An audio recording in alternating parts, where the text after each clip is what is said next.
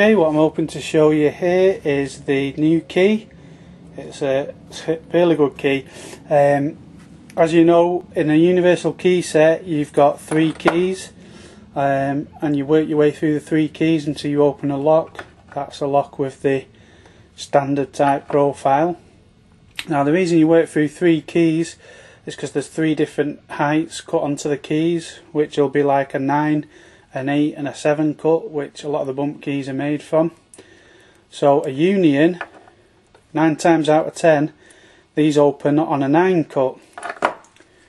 The Eurospec or East RS open on an 8 cut bump key, and a Merchant opens on a 7 cut, because the original keys, if you look at the Merchant there, it's quite high cuts, yeah, where if you compare it with the Union, a lot of the cuts are lower.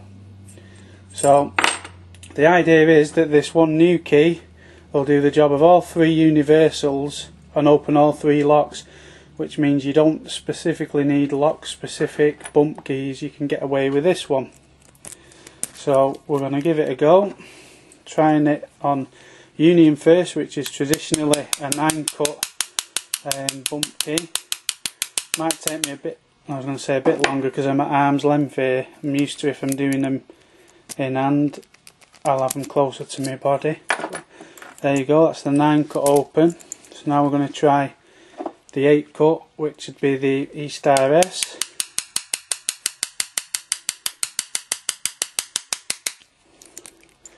Just reset it after a couple of goes.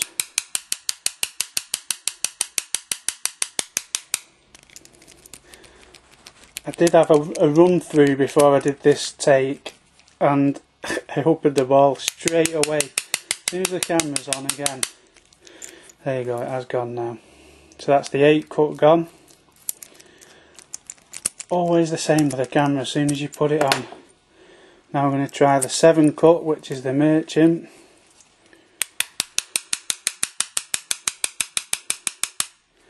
There you go, and that one's gone too. Yeah, so that's the new key opening all 3 locks at all different cuts, all different heights.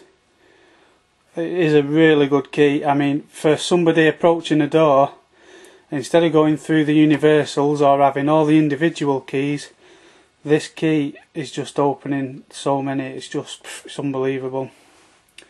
That's the new bump key.